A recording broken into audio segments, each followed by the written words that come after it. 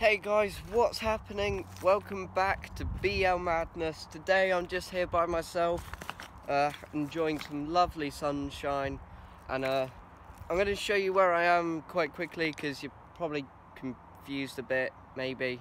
So yes, it basically is a quarry.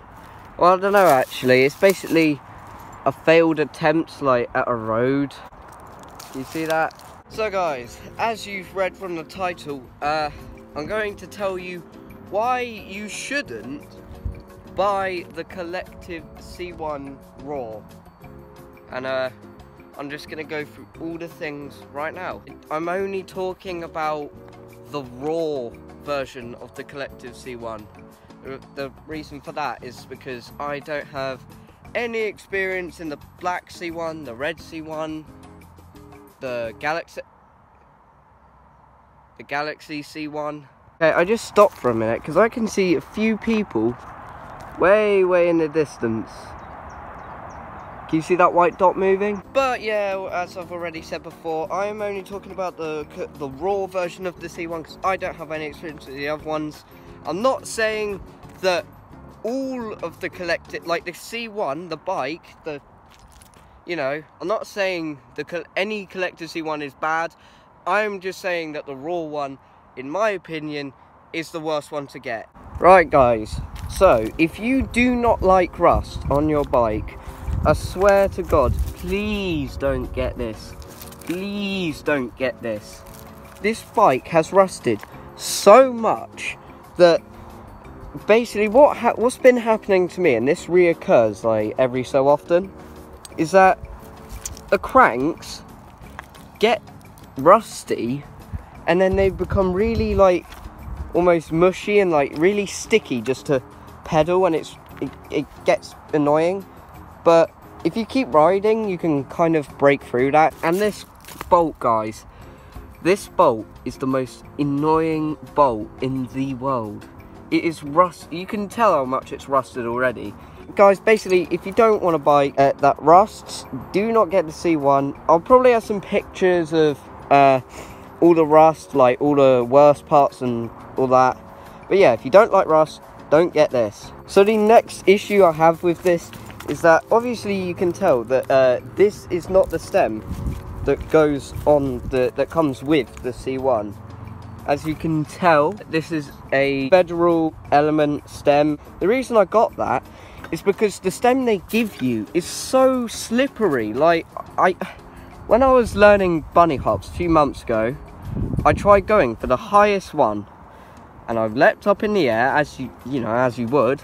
I landed, and no joke, the bars literally came like, you see the angle they are now? They were literally touching the frame. And as you can probably tell, none of the wheels I have on this one are the original ones. Now the reason for that is because the wheels, they don't really, well, they just don't last. They break really easily. So another thing you've probably seen by now is that these are not the same grips that the C1 comes with. Why? Because again, those grips wear down so easily. If you basically live in the rain 24/7, like I do, then the grips will just wear down, they have no texture on it. And another thing, and I know this is a bit weird, but they smell kind of funny. Yeah, and also they do not come with bar ends. I had to get them. And another issue, guys, these, as you can tell, are not the same pedals. Why? Well, because the plastic ones that they give you break. They are absolutely terrible for grip. Like, I suggest if you are going to get this, whatever you do, just the slippery pedals that they give you, they're slippery, so just get metal ones, get plastic ones that have spikes in them that stab into your foot so that your foot doesn't go anywhere. And guys, as you can probably tell, I was talking about the back brake earlier. Now I don't have that anymore. Have I gone brakeless? Did I choose to go brakeless? No, I did not. So I would have a back brake here because I ride with brakes, because I'll just show you around, but if you can't tell, there is a massive hill here. There's a massive hill there, and there's massive hills everywhere. So I need a back brake when I'm going down those hills. So what happened to the brake, you might ask? Well, to put it in short, it snapped. Yes, that's right, the wire completely just snapped off, and it was the most terrifying feeling when it actually happened. And yeah, also I've mentioned this before in a different video, and I know it's kind of a small thing, but the seat is seriously uncomfortable. This is barely any padding. It is pretty much all plastic apart from this leather thing.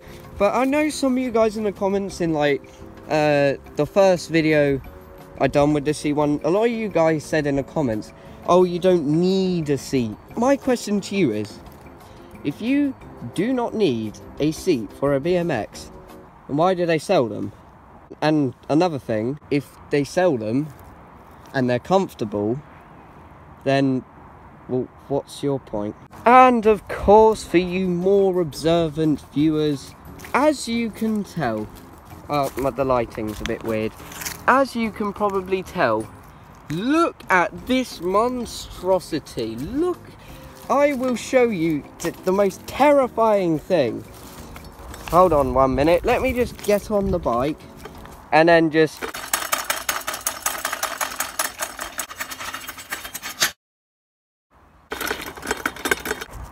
So what happened here?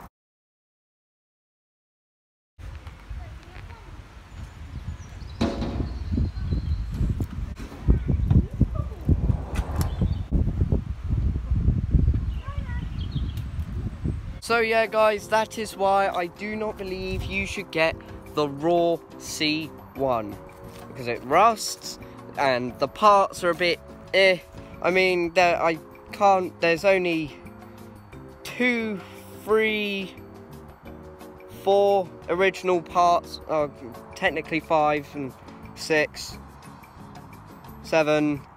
So there are only 7 original and 8, and there are only 8 original parts on this bike. The rest of it is just stuff I've just had to grab from spares. So I know a lot of you in my other videos have said, oh, take care of your bike more and all that. Basically hate. I get a lot of hate, but I do take care of my bike, guys. Like when it's, so obviously, if you don't know, it rains here a lot. That's probably why it's rusty. And another reason why this particular one is so rusty is the first time I actually cleaned it, I actually cleaned it with a jet wash. So I probably mucked it up in some way and probably ruined it for life. But anyway, I do take care of it. I do service it. Like whenever my brakes used to get worn down, I always used to put... Shut up!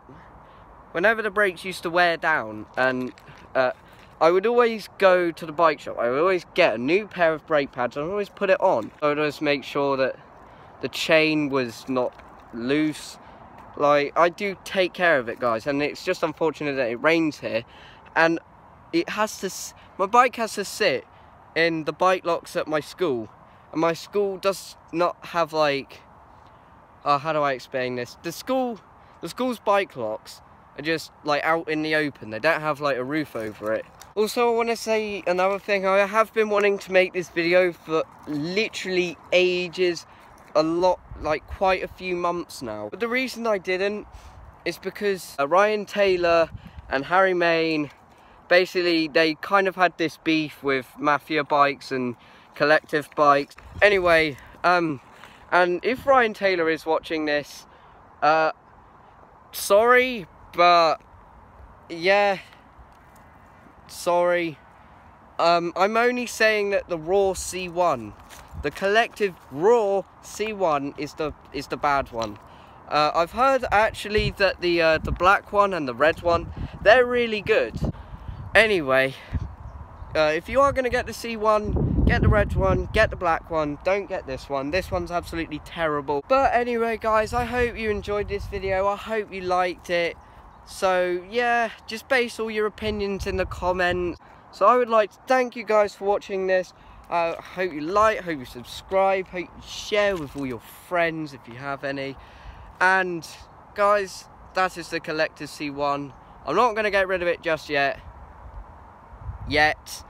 but I will consider it. Thanks for watching this video, and peace.